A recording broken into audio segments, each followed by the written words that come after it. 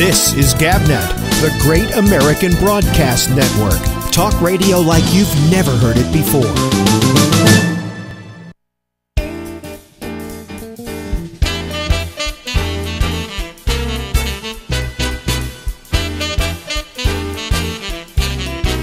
Hey everybody, how are you? It's the Ramble. It's another week of this trudge towards death that we are doing. Hey, listen, we got a great show tonight. We got a lot to talk about later in the show about the treasonous activities of our president. But in the meantime, it is Tuesday, and on Tuesday, we check in with a very special friend. Ladies and gentlemen, once again, from San Francisco, California. We used to call it San Frangima. It's Larry Bubbles Brown. Hello, Larry. Hello, everybody. Hello, Larry was the name of a very unsuccessful television show. That was McLean Stevenson. McLean Stevenson, and it was considered to be one of the biggest failures in television in those days. And I think that was after he left MASH, right? Yeah, it was the show he did after he left MASH, and, you know, decided that he was going to have his own TV show. And he came up with this thing, Hello, Larry. I can't even remember what it was about. Was he in radio on that? Yes, you're right. He had a radio show, like a morning radio show, and I think it lasted 13 weeks, and that was it. And in those days, shows usually, he left MASH for that, which was one of the bigger mistakes people had made in show business. He did leave MASH, didn't he? Yeah, which was the biggest show on television. But anyway, I don't think it only lasted like 13 weeks, and in those days, you usually got, 26 weeks before they would decide, we don't want you next year, you know?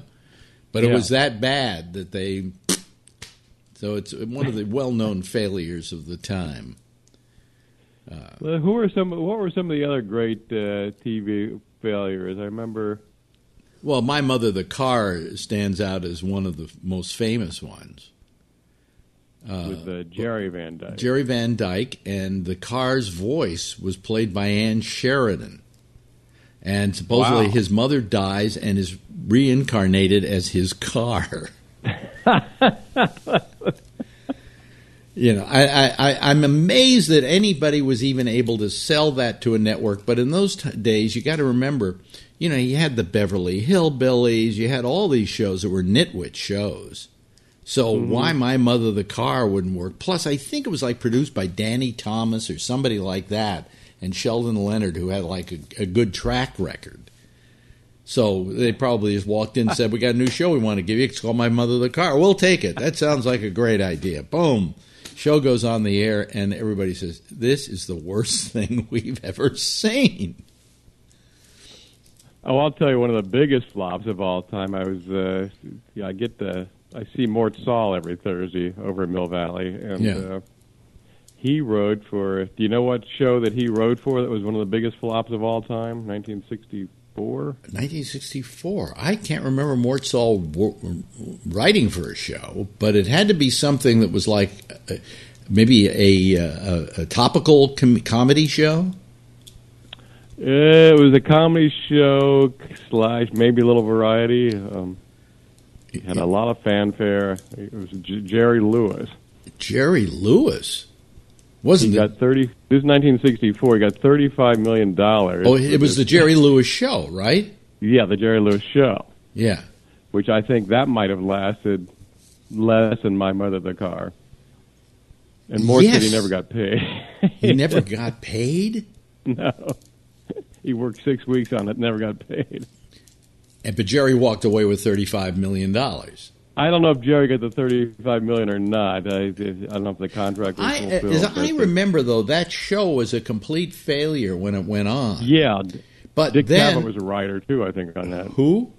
Dick Cavett? Dick Cavett. I think, though, that they did bring it back in a different form or something. But I don't. They tried to save it, yeah. Yeah, he tried to save it, but it was, one of the biggest failures of all time Oh, this is a good one. This one, I bet you don't even remember this one. Jackie Gleason had just come off The Honeymooners, and they were looking to do something else with Jackie Gleason. So he said, well, I'll take the time slot and I'll put a show in there. So they said, fine, here's tons of money. Go do it, right? And he comes up with a game show called You're in the Picture. And I can't even remember how I've heard of that one.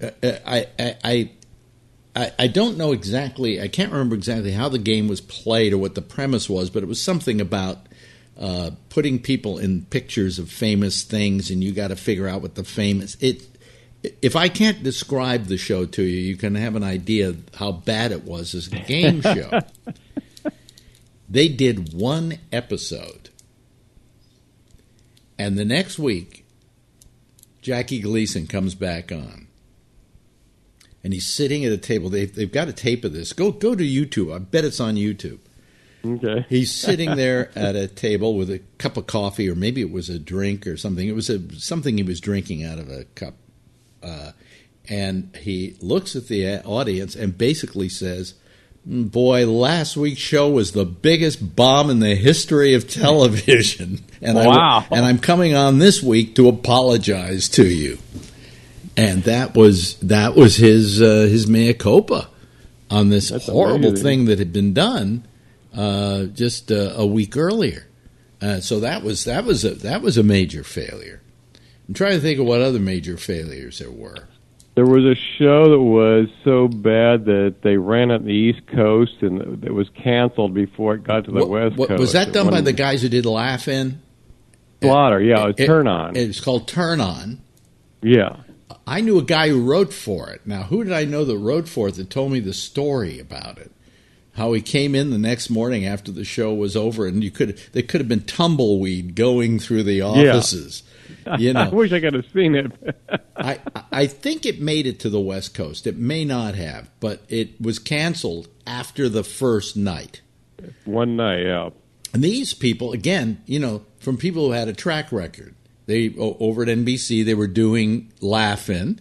And, if you're ABC, wouldn't you like to have the people who do Laugh-In do a show for you? And so sight unseen, they said, go ahead. And they did a show called Turn On. I'm trying to remember who the writer was, though, that I knew that wrote for it. I can't remember now. But he used to always tell the stories about how the next day was just it was dreadful. Nobody called him to tell him the show had been canceled, so he came to work. We got to get a copy of that one. I think there are copies of Turn On out there somewhere. But I met Slaughter once. I did some show he was doing in the comedy boom, and he was an interesting guy. He in the 50s he managed Martin and Lewis. Yeah. So he had some great stories. Then he produced the first Laugh-In and made a fortune. And then I think he produced Turn On. I think he did. Yeah. Yeah.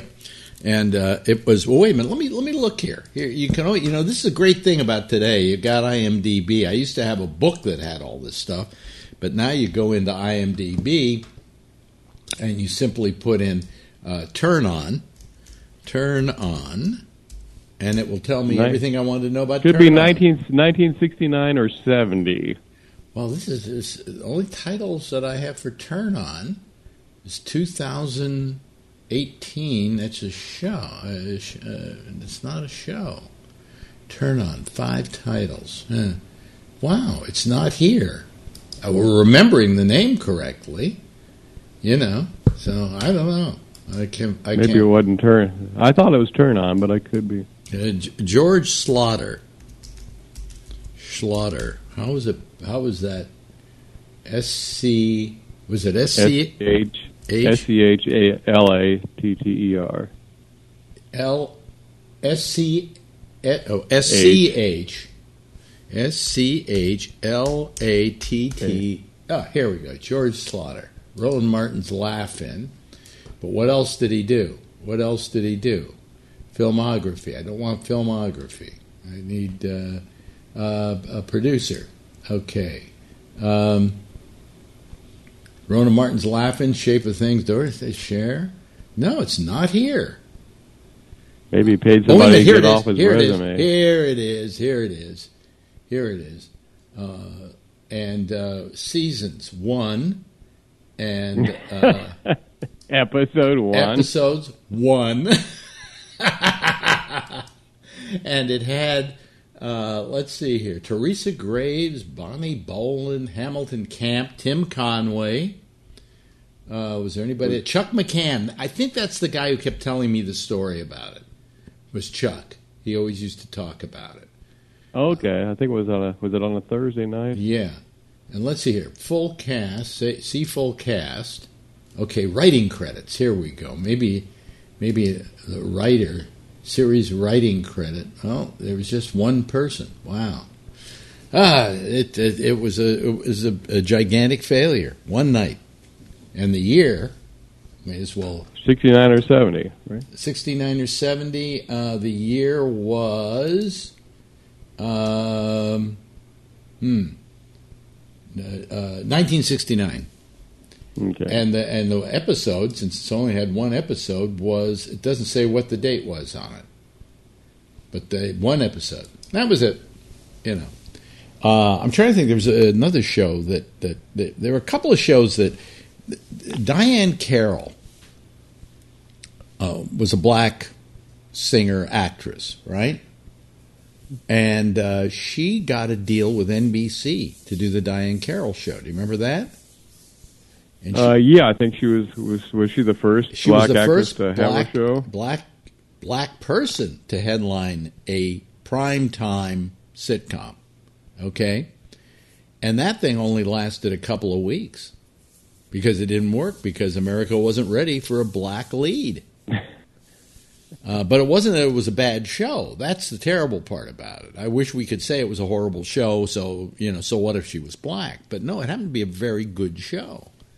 Okay. And it failed because of that. And we've had some failures recently, but I can't remember what they were. They do like, they come on and they do one episode or two episodes, and then the network just decides we're not going to take a chance on this. The Big Candle thing, yeah. Seinfeld never would have made it these days. Well, I was going to bring that up. Seinfeld absolutely wouldn't have made it, because Seinfeld was, in fact, it may not have even made it out of the testing rooms. Because supposedly it had the lowest test scores of any show they had ever run in one of these. They have these like preview theaters, and they bring people in and they give them a thing to push when they're laughing and when they like it, and a thing not to push when they don't like it, And then they come out with the score on what people thought of the show, and it was the lowest scoring show in the history of testing. Well, if you see those early episodes, they're really bad. Well, they weren't bad. They just were trying to find themselves. But somebody at NBC, to begin with, nobody remembers, the first season of Seinfeld was only 6 episodes.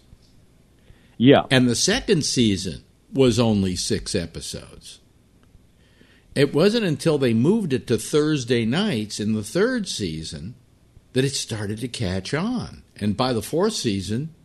It was a smash, but it was because somebody at NBC believed in it, and I think that was Brandon Tartikoff believed in it, and fought for it, and fought to keep it on, and believed that it could, if it got the right time slot, it would work. And what happened is, for those 2 6-show series. They didn't have confidence. I think that's what they didn't have. And when they finally got moved to Thursday and they were given a full pickup, they suddenly started, finding themselves and feeling confident about what they were doing. And as it turned out, it then turned out to be what some people say was the greatest sitcom ever. Mm-hmm. And certainly ratings-wise, a killer for the network, just absolute killer. So there's a show that probably today would fail, would absolutely fail. No sense of it even surviving. So. And I read also that I wasn't a huge fan, but Cheers, I think the first season it was on, I think it may have finished last out of 83 shows. Yeah. And somebody kept that one alive. Well, those were the days when a network honcho would believe in something and stick with it, you know.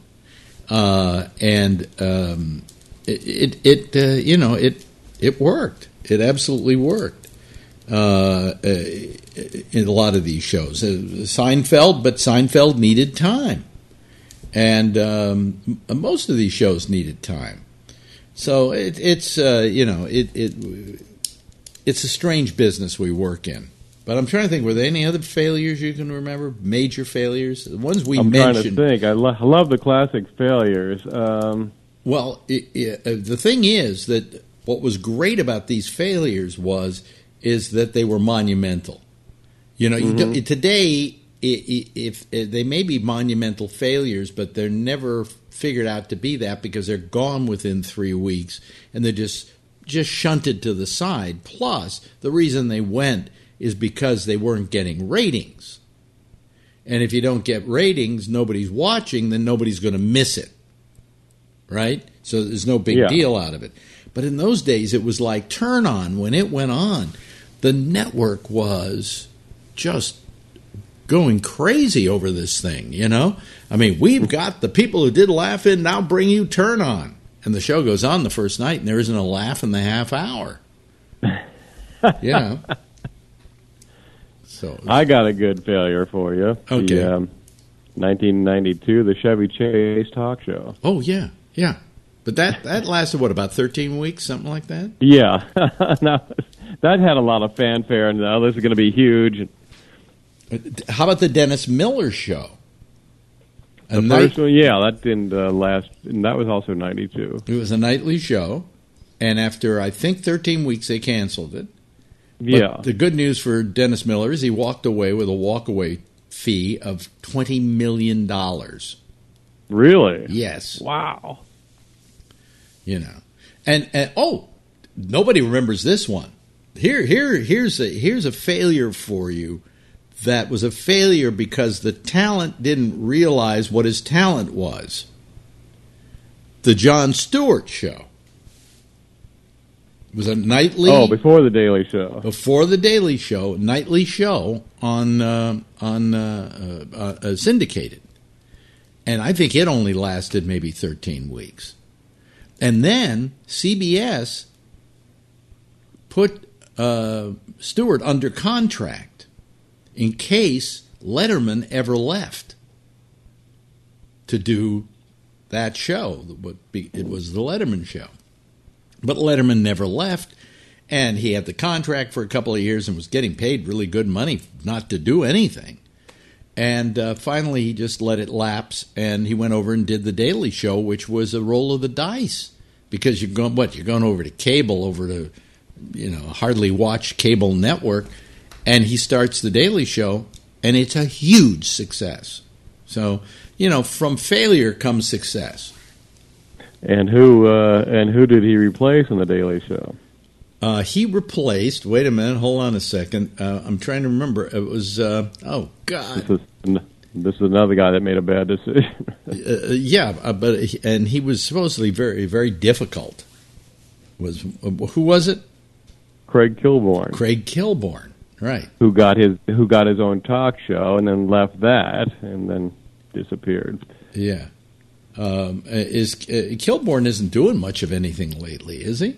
I never heard of him. No, he had that talk show and he wanted more money and he left. They didn't give it to him. And he got replaced by Craig Ferguson. Yeah, and Craig Ferguson was doing well for a while, but then I don't know. He tapped out too.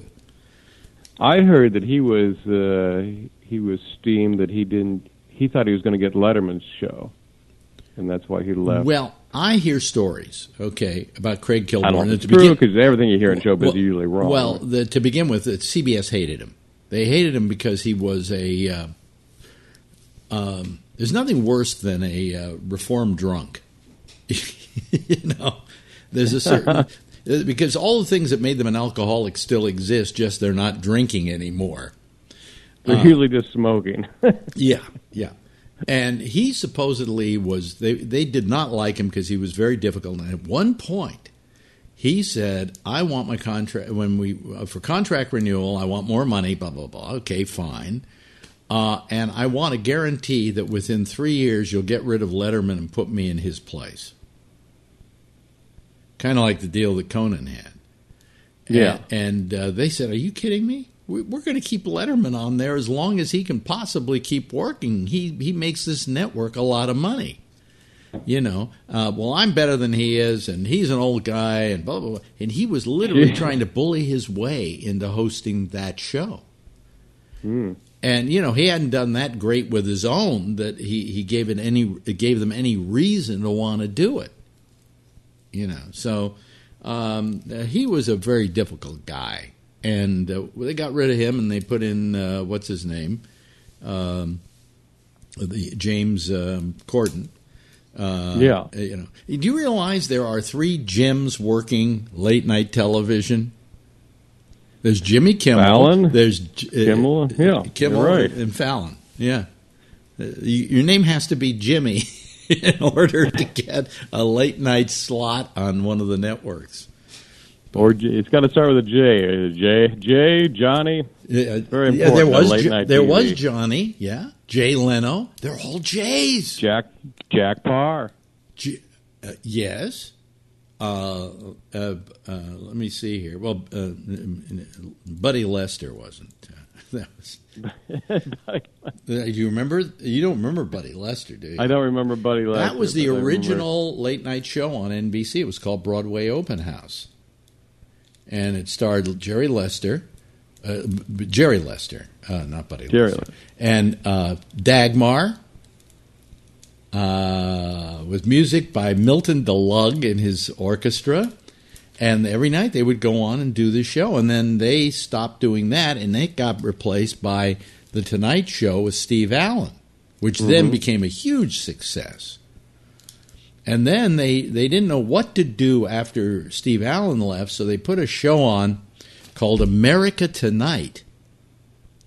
And Phil Coates, who was a news guy, was one of the hosts of it. And I can't remember who else was a host. And it was kind of like, it wasn't a news show really, but it was a show with interviews. It was a little more serious than Alan was doing. And that wasn't working. And they kept punting for a while until they found Jack Parr. And they put Parr in there. And Parr did a couple of years, not a lot of years, but he did a couple of years and was just a huge success. And then they had to find somebody else, and they found this guy named Johnny Carson. But he couldn't take the job until his contract at ABC was over with. So who replaced Jack Parr taking over The Tonight Show until Johnny Carson could do it? Merv Griffin. I know that. There's Merv Griffin. Okay. Yeah. And when he didn't get the job permanently, he just went off and started his own syndicated show for Westinghouse. So there's a lot of history. That late night thing is rife with history. And then, of course, the whole Conan being put in there, getting rid of Johnny, putting in Conan after 3 months. Dumping Conan and putting Jay back in there or something. It's just a mess. Let me see. Jay got it because he pushed out Carson. His manager got Carson pushed out. And then Jay had it for several years, and then they pushed him out because they wanted this young Conan kid to take over. And he did it for 3 months after they built him a whole studio and everything out at Universal in California. And then Jay, they wanted Jay back again, so they took Jay and put him back again after having him do a 5-night-a-week show at 10 o'clock. Do you remember that? Yeah, I remember. And the first night it got unbelievable ratings, and then it dropped like 90% the next night. Something like that, yeah. It was unbelievable. And I want to tell you, folks, the reason why Bubs and I are enjoying talking about failures is being one ourselves. We like to know that other people have had worse gaffes than we have. We don't want to be alone. We've never seen the big time like that. They have, and they failed at it.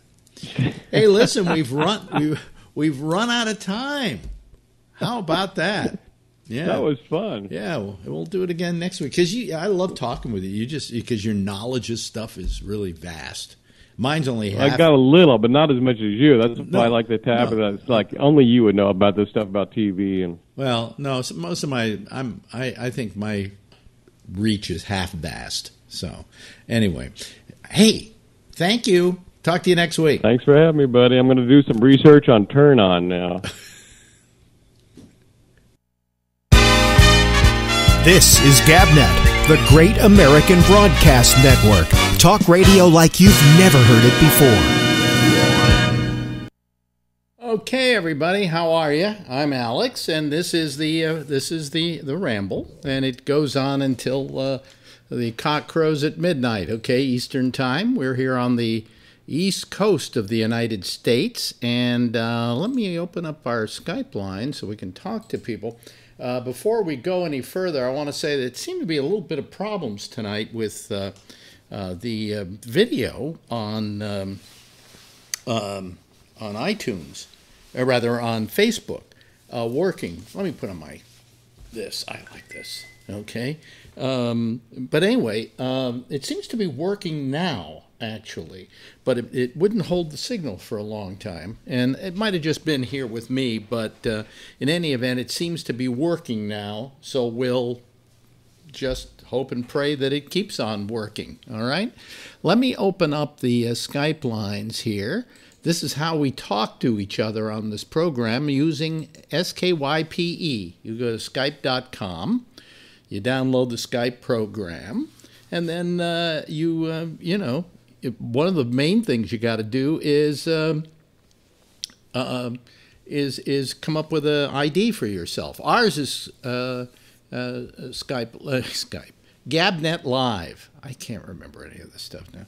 GabNet Live, and that's our Skype handle. And if you want to call me, you just do what Phil Meyer did. You go to tell him how to do it, Phil. You know this. Yeah, well, I would be able to do it a lot better if I turned off my live feed.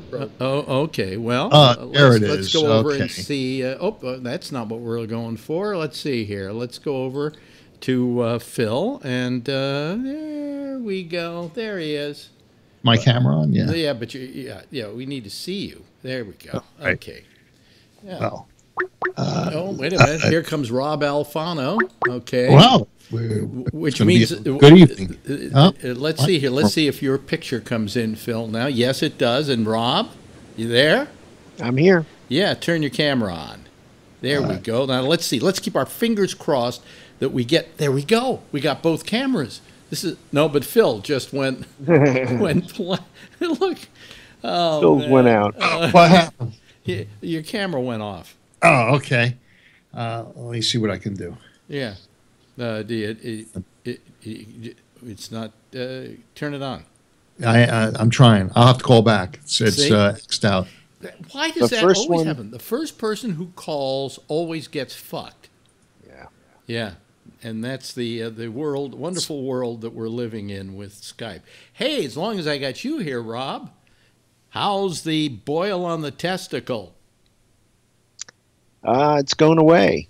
Really? Yeah. You didn't have the operation today? Did not have the operation. It would have been yesterday. Let's tell people that, and close your ears if you get squeamish, but he had a what do you call it? Cyst. A cyst on his nutsack. Yeah. His gonads. His what were a couple of terms that were used the British like to use? But anyway, I don't have them right now, and I feel that I'm losing it anyway. I can't come up with coherent thoughts anymore. Tonight I couldn't remember my Apple password. Are you ready for that? That happens. Let's hope I didn't screw up everybody else's thing. No, you're fine. Okay. You're fine. Now let's see you. Oh, I'm not, okay, because I'm not X'd out, so let's try this. There we go. It's whirling around at any moment. There we go. See? Hey, it's a wonderful world in Trumpville. Yeah. But anyway, so you didn't go have the operation today. Why? Well, I tried to go Saturday for the pre-op stuff. You know, Yeah. they got to do the EKG and Yeah. take blood. And there's some kind of complication that the place they sent me to said, we will not do it because you have a primary doctor, and we won't certify you for surgery. So I said, well, we're not asking that. The paper clearly says all you need to do is do the tests and then send the results to the surgeons, and they'll do the certifying. Nope. So I guess it was a blessing because it was getting better. It's been getting better since last Wednesday when it popped. Yeah. And so why go through anesthesia? Why go through all that? If I got an appointment on Don't Friday. do that, Phil. That's annoying. Don't interrupt, Rob. That's not nice. I got an appointment on Friday to have it looked at again, but it's just I'm still on antibiotics, and it'll be fine. It's going away. Everybody's so ready to want to take a knife to you for some reason. You just saved yourself a few bucks too. Was it going to be a Saved grand myself. They told me it was going to cost me about $1,000 just for the facility, and then I was going to get billed separately by the doctor, the surgeon, and by the anesthesiologist. Oh, really? So I saved a bunch of money. What did I tell you last week? I said, don't do nothing. It'll fall off by itself. You know? Yeah, and that's kind of what happened. All right, Dr. Phil. Dr. Phil. Dr. Phil, my ass. Yeah, well, anyway. The surgeon kept saying, "Oh, we're really concerned about infection. It could get life-threatening and all this." So, yeah. Anyway. But there's no infection, and it's healing all rather nicely. By the way, I want to know if people out there are having problems seeing the Facebook video, if it's like suddenly turning off and stuff, because it's been doing it here. But it might just I've got it on right in front of me, and everything looks good. It's been solid and steady, right? Yeah. Yeah. Well, but I'm seeing you with all kinds of mushy face. Well, no, that's on Skype, though. Yeah. Yes. Oh, you're looking at me at Skype. I'm talking about the video. So you looked at the video, Kevin, and it's still running? I'm looking at Facebook right now on my phone. I got it pushed in front of the monitor there, and all four of us look good. And it's running constantly, and it's not stopping or whatever. Okay, well, who knows what that's all about. It may be something with the signal I'm getting here or something. You have anything going on in Thailand? Because I guess in Thailand there's 131 Facebook accounts that the government wants removed. And if Facebook doesn't do that, they're going to shut them down. Why do they want them removed? Because they're anti-government. And there was a coup not too long ago, and the government doesn't go for that kind of shit. Yeah. Well, you can't even get Facebook in China. Yeah. So it would be impossible for me to see this show in China. But they could get GapNet and they could listen to it there. Let me ask you this. You know how some of you guys use a internet IP that's from another country so you can watch things? Now, why couldn't you do that in China? Because they probably have that stuff blocked. Yeah. I'm sure they have ways of preventing that. I mean, there are ways that people do watch stuff and you look at Facebook or look at something that is not being sent through in China, but I think that everybody's pretty wise to that in China, and they know how to ferret that out. Yeah. Plus, I'm on vacation. I don't want to wind up in jail. If not getting Facebook is one of the only things that I'm going to miss, then fuck it, I'll miss Facebook for a couple of weeks. Well, Sonny Bono, when he was the mayor of Palm Springs, had a very interesting quote. He said, "They come on vacation and they leave on probation." I always liked that. Yeah. Anyway, I'm looking to see if anybody's not getting a good signal here, and they all seem. I see your Facebook feed, and it's clear as day. And it keeps going. Mine just keeps petering out for some reason. I have no idea why. Could be your age. No, it could be something in the area or something with the bandwidth. I don't know. Who knows? So as long as you guys are getting it, that's all I care. My needs are simple. All right. But no, so Facebook has problems everywhere. I mean, countries don't like social media because it. I said socialized.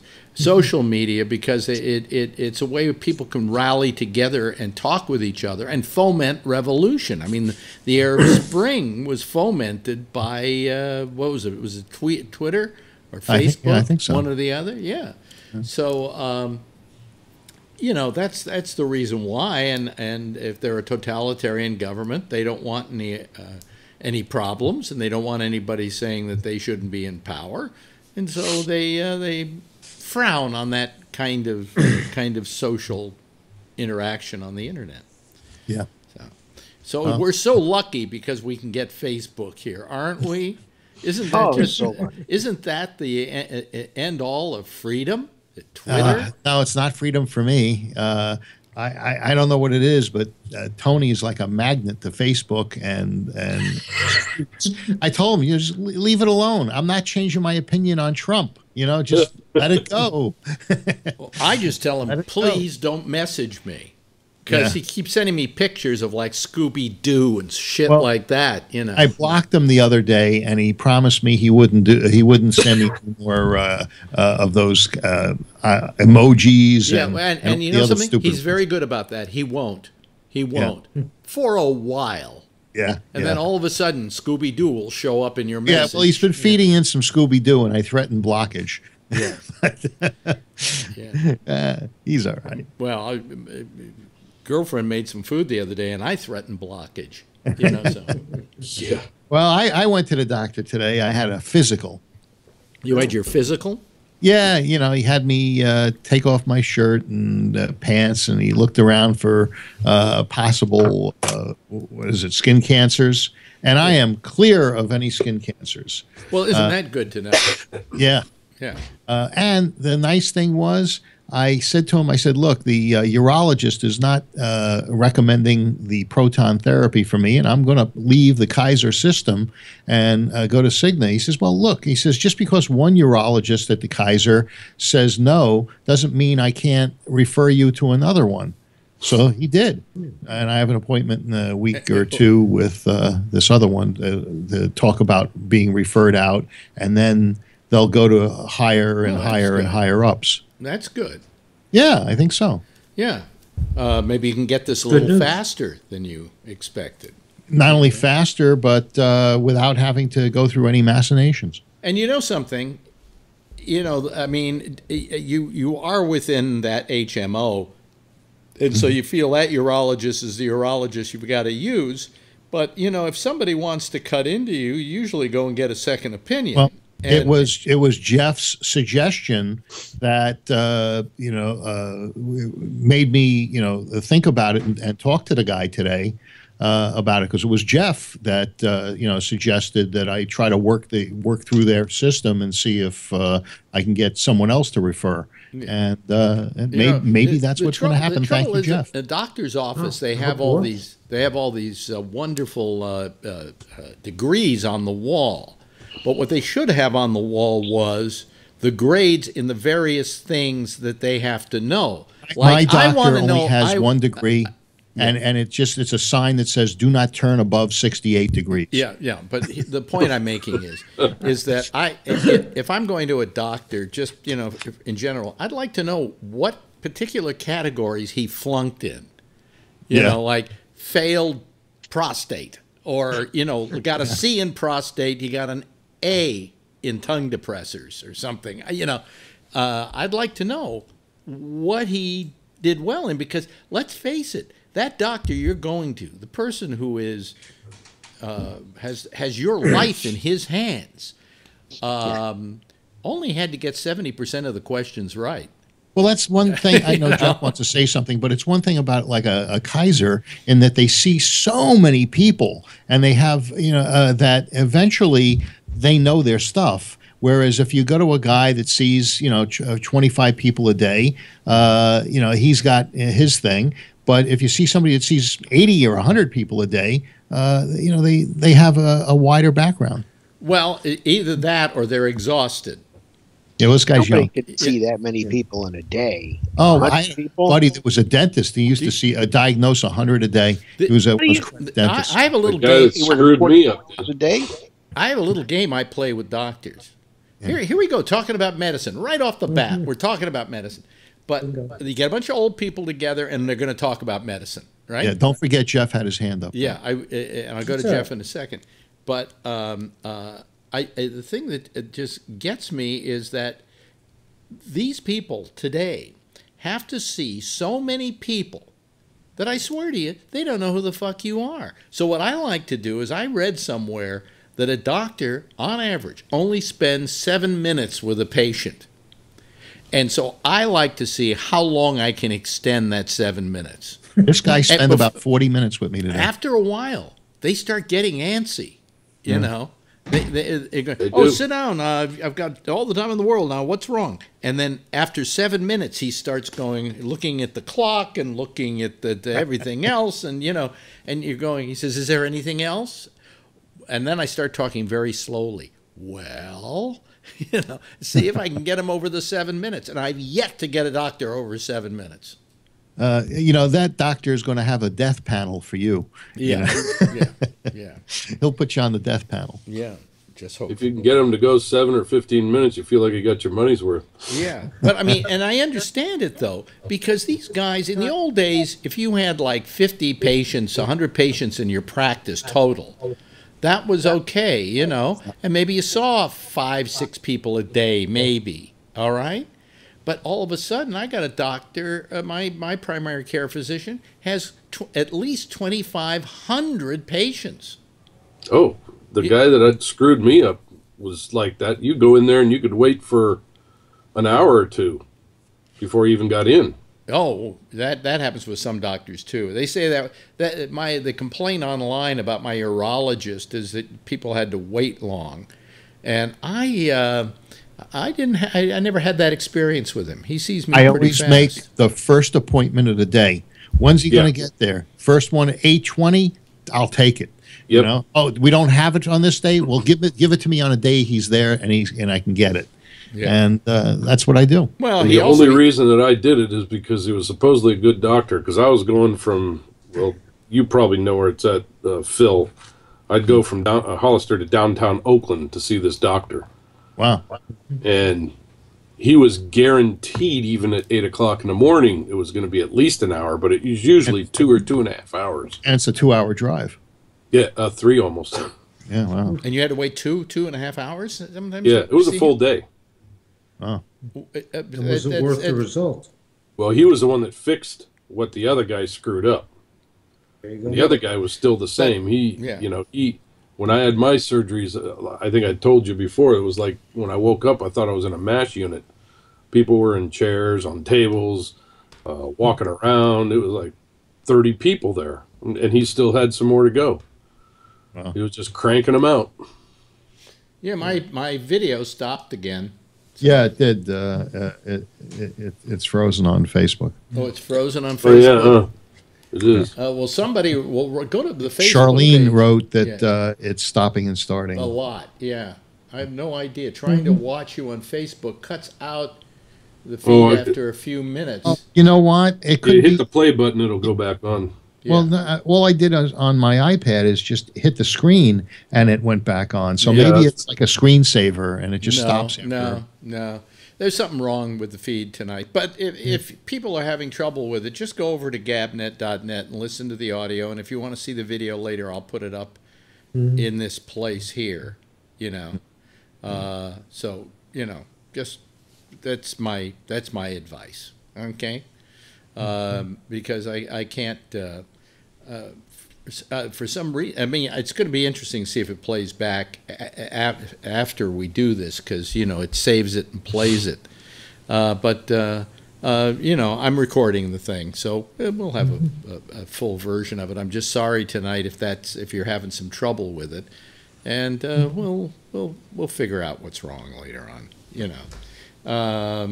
But let me see here. Maybe I know what. Well, this might be a problem. Hold on a second. Let me get rid of the old show from Friday and see if it has a problem now. I don't know. Anyway, what was I going to say? So we always seem to wind up talking about medicine. Oh, yes. Why is that? Yes, Jeff. Well, it's the biggest. People say it's the largest part of our whole economy these days, and that is, and people are spending their money on doctors, on drugs, and therapy, and physical therapy, and all that stuff. But the reason I kind of stuck my hand out before was because you're talking about these doctors and how good are they and how bad are they. And I don't know how far this is, but in Connecticut, they have a system where the doctors have to be recertified. And I knew the guy who started that program at Yale. Mm-hmm. He used to be my doctor. He was pretty good. He died. Yeah. Unfortunately. But, and they gave him a real extensive current test of what the modern approach might be. Yeah. And like what are the drugs that changed? What are the physical characters that have changed? What kind of protocols that they used to use and now use? All those kind of things that would kind of revalidate that your doctor, even though he graduated 10 years ago, he's still update and good. Yeah. That's a nice program. Yeah. I don't know if they do it all over the United States. Where they keep testing doctors to see that they're up on the latest stuff? Yep. Most doctors, if they're good doctors, do go in at least once every year or two to get up to date on everything. So that, and if they're a good doctor, they also read the periodicals, the medical periodicals, and see what's happening, what the latest thinking is on stuff. But the problem that you have out there is there's no way to tell one doctor from another, and whether that doctor is the doctor who keeps up on the stuff, or that's the doctor who's just open for business, And lately, my biggest problem with doctors that I've had is them just being there for me, remembering maybe somehow who I am. Like I talk about the doctor of mine who I'm probably going to get rid of because a month earlier he had sent me a script and said in about 3 months, go back and go get your cholesterol checked again. Okay? And I said, fine. And he sent it to me and I got it and I put it away. Then all of a sudden I get a letter from him saying, oh, by the way, your figures on cholesterol were terrible, and maybe you also had a little blood in your urine, and you should check your liver or whatever. And I went, wait a minute, we talked already. He sent me something. He should remember he sent me something. That I told him I don't need the blood in the urine thing checked because I've talked to my urologist about it and I've had it for 15 years. So that's the key word. You told him. I remember that you had said why redo the test right away? You're giving me this additional medicine. Why don't we wait 3 months? Yeah. That was your suggestion, not his. And he agreed. Well, I guess not. Well, no, he didn't. No, he did agree. What had probably happened is he was sitting there one day and he saw my thing, my blood test, and he looked at what he had circled and he went, oh, I better send him a script to go have it redone. And I'm going, he doesn't even remember. He does. He said, hey, if they do these 3, I get $1,000. No, do you know how much they charge? I looked at my Medicare thing, what stuff costs. Do you know how much it costs, the blood panel that you get? No. $1,000. All right. Everything's $1,000. Did you ever think the blood tests were $1,000? I didn't. I thought they were like, 50 cents, or they sent them off to blood tests or us. No. And I checked my Medicare for the last 10 years, and the price used to be $500 and $200 and $300, but now it's $1,000. Thank you, Obamacare. No, it isn't. That's what Obamacare was trying to prevent on some level, and it didn't work. Yeah. So medicine's kind of become your own maintenance with assistance. Well, you know, you go. You gotta know all this stuff yourself, and help him along. He can give you the prescriptions. He can, do the cultures, but you gotta help him along. It's not like before where they knocked on the door and they knew who you were, and here's what we're here for. You're going in there, and I found that out over going through what I went through. I've had this, I had this torn meniscus, which is really not fun. I mean, still, of course, still bothering me, and I'm going to physical therapy once a week and everything. And this guy, my physical therapist, told me about a thing called Voltaren gel. Mm-hmm. Okay, and that it's a gel you kind of put on. He had some, and he put it on my knee, and for a while it made it feel better. I got the cream. So he said you should call your doctor and see if you can get some of this. And I left his office, and I'm at home one day, and I said, by the way, to the girlfriend, what's that tube of stuff you had that you said, helps relieve pain? And she held it out, and it was the same stuff. It was Voltaren. Mm-hmm. So the next week I went to my physical therapist, and I said, I got to get some of this stuff. And he said, well, you can call your doctor. And I said, do you have any doctors here? Because it's like a sports medicine place. And he said, yeah. And I said, can you get me an appointment with them right now? And he said, yeah, I think so. So because I wanted to get a prescription for Voltaren. Mm-hmm. So I went into the doctor, and she asked me a bunch of questions, and she felt the knee and, the whole thing. She said, maybe if you come back in about 2 weeks, she says, we might give you a shot in there that might help you a little bit. Cortisone? Cortisone, yeah. That only lasts a few months. No, I had cortisone in my hand, and to this day, it hasn't come back. Really? Yeah. But anyway, and even if it works for 2 months, at least I'm not going to have the pain, right? But anyway. You can injure yourself. But she checked me out, and I said, this doctor's better than the one I was going to. Mine's a really old guy who's about ready to retire anyways, my age, Mm-hmm. And I called his office to see if I could get some of this, and he'll get back to you.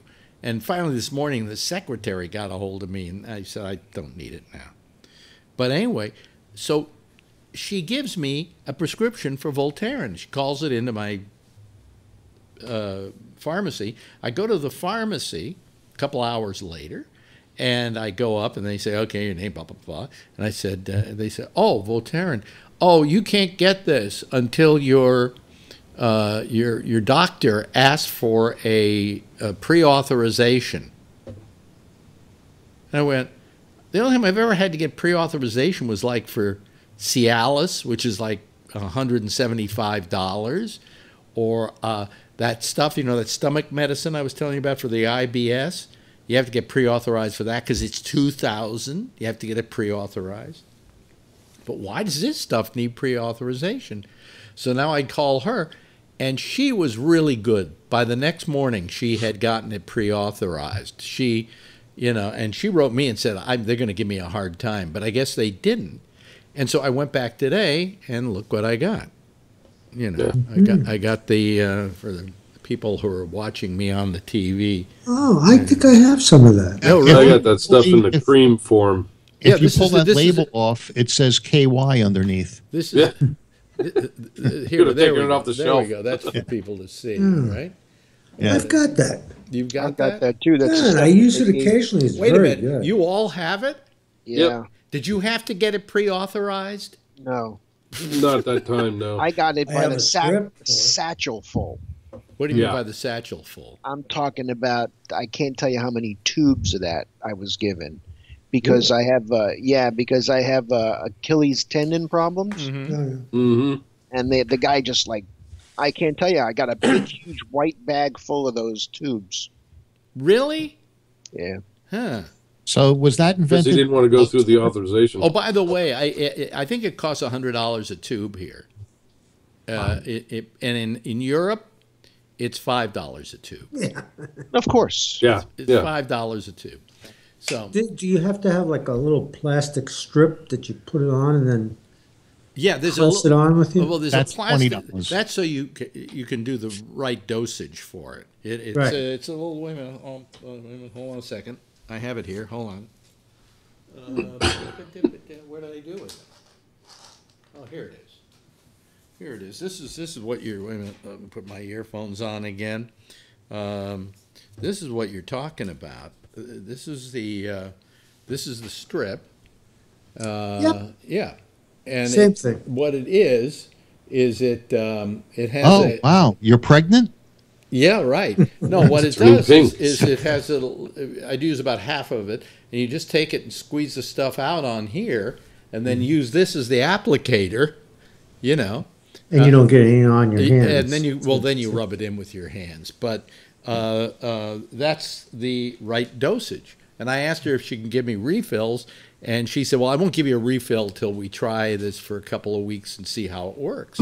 I would sent you all mine if I had realized. I threw it all out recently. Oh.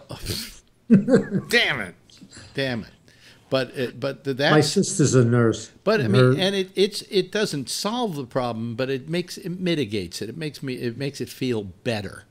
Okay, and so I have myself a new a doctor for my sports medicine, and she's young and she's hungry, and I think she needs the business, and she was nice enough, you know. But again, you don't know whether she's any good. You just have to assume that your relationship to her, she treats you well, she treats you nicely, and that's really what matters the most. So is this doctor you getting rid of, the cardiologist, or No. This is another sports medicine guy. But I only had one visit with him. Years ago I went to his son, who did the shot for my kind of arthritis in here, in my hand. But that was it, you know. But you know, so no, the cardiologist I'm thinking of getting rid of, because I want a doctor who at least pretends like they remember, you know, who pretends like they you know, that I'm not just another number, and I don't know if that's possible today. I think it is. I think it's like you gotta buy a car. You got to buy somebody who's going to work on your house. You got to get somebody to interview people. You got to and you got to say yes and no. I have another and doctor. Fire him. I have another doctor who was actually I went to when I went to my current primary physician, who was his partner, and she left and went to Mount Sinai. And she's practicing over there, and I'm thinking of going there because, you know, how many thousands of people does she need to get? She probably just gets paid a fee by Mount Sinai to, you know, to practice there. And, you know, I don't think she has to sit there and have 2,500 patients in order to make ends meet, as it were. So here comes Brian. Hello, Brian. Hello. How are you? Not too bad. You hear what we're talking about again? Doesn't matter to you, does it, Brian? I just dropped in. Oh, I see. You just dropped in. Did you hear from Patrick, Alex? Yeah, I heard from Patrick. He's still having trouble with catheters. But he's going to be better. He says it's nothing to worry about. It's just he's just been having trouble with it leaking or something. I haven't been able to get it straight. But I tell him he's missed, you know, and that but I don't want him to sit around and be fidgety because his catheter isn't incorrectly or whatever. Boy, what are we talking about here, folks? You know, I was talking to a girlfriend tonight, and I said, you know, I'm really bothered by the fact that the next big event in my life is dying. You know, and that I have a great fear of death, and I don't want to die, and that day is coming. It may, who knows? I may live to be 100, but that would be terrible too. You know, I mean, you ever see they had this thing? Where was it? Japan, they have a life expectancy higher than any other country in the world, and it's not unusual for someone to live to be over 100. And this woman was 103, and they paraded her through the streets, and everybody was cheering her as she went by because she was 103. Then she died. No, she didn't die. This country does not have that same survival rate. We have a very bad survival rate. I was reading a survival rate today on women who die from childbirth. That in this country, it's higher than most countries anywhere in the world. And you would think, in outer Slobovia somewhere, everybody dies when they have a kid, But no, we have one of the worst rates of mortality when it comes to giving birth to kids. So. Yeah, they just die literally, not figuratively, like most of us do. Mm-hmm. So let's talk about the elephant in the room. Today I broke my rule. I started watching television news. Here's how I watch it now. I've learned I can still escape the evils of it by on the hour going to each of these networks. Oh, here comes James Lee from Hawaii. By listening to each of these networks for like the first 5 minutes of the hour, because then they're just reporting the news, okay? Here's what happened today. Here's what so-and-so said, and then I can sit around and be my own pundit. Hi, James. How you doing? Hi. Yeah. So anyway, I started watching the news because something Rob did. He sent me a note yesterday. He says, you must hate being off the air today because of all the news that's happening. And I said to myself, I don't know what he's talking about. I thought the same thing, too. Yeah. So I decided that I had better do something about it. And heaven knows, I started watching some of this news. This is getting pretty damn bad, and I don't know. Ugly. I don't know how Phil's going to excuse this. Our Republican-minded talk show host on KDKA found many ways with which to brush it aside and mouthpiece. Well, that was funny because what you were talking about, Alex, I would listen to breaking news. There was like 3 of them today. Yeah. And I go breaking news. I go, okay, I'm going to go to CNN and see what they say. Then I jump over to Fox and see what they say. And oh my God, you can just tell the difference. It was hilarious. Yeah, but in the first 5 minutes of the hour, they don't normally parse the news. They just report it. So then you're home free. Once they start putting the pundits on, forget it. Go running for the hills. What? Anyway, I go into the bullshit because I don't know. I'm a glutton to watch a train wreck. My day started. I love train wrecks. My day started off with me turning on The View, and they were running a clip that MSNBC had put together of Trump when he was running for office, and all his comments about Hillary Clinton and how she can't be trusted with government secrets. Yeah. That if it says, in one clip, he says, if it says confidential, that's what it means. Yeah. And it just, and I'm telling you, it was something like 20 different clips of him giving this confidentiality speech. And all of a sudden here he's breaking that very rule. Yeah, it was MSNBC. I think they did a clip of how many times McMaster said holy, what was it, holy allowable or whatever the hell he said that was okay for what he said during that conversation, and they played it like 8 times in a row. Well, yeah, but tonight's news is really the better news. Yeah. Which news is that? The memo. Oh, the memo, the Comey memos. The Comey memos, yes. Yeah. Supposedly Comey. That's impeachable. Huh? That's impeachable. That's obstruction. No, it's not. Well, wait a minute. Yes, it is. Hold on a second, Phil. Let Rob get his piece in here. Comey supposedly, in case people aren't aware of the fact, Comey wrote memos every time he met with Trump. Right. And all the things. And they're saying there may be recordings of some of those meetings. Yeah. Mm-hmm. And Comey has said he wants those, wants to hear those. The Senate's calling for him. Yeah. Yep. So it's getting pretty. This is Nixon-esque. Huh? I heard this morning they're thinking about bringing RICO charges on the entire Republican Party. Holy Christ! Better duck, Phil. They should do that with some of the establishment. How are you too, feeling about this out there in Hawaii, James Lee? Because I'm not. Well, you know, what? Folks out here, you know, what happens in D.C. is pretty far away from us. You know, we care about what's happening with North Korea, South Korea, and of course the Navy is deploying the attack sub Illinois into Pearl Harbor. That'll be our 6th attack sub, and we're looking forward to that one because that's 1,000 new Navy personnel coming in to Hawaii, and that's outside money the state needs. Because anytime they deploy a sub or any type of vessel, it brings the crew, the support crew, and the staff and the families, and it's the money for the economy, whether it's for the restaurants, the insurance, you name it. Yeah. Because we depend on the outside military to support us. Because as I said to you gentlemen before, on this whole island, the total population is only 200,000.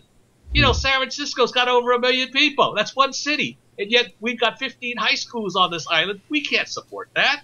We need outside tourists and outside money to run this place. Yeah. That's why we need 800,000 tourists every month to support the economy of our state. Otherwise, we go bankrupt.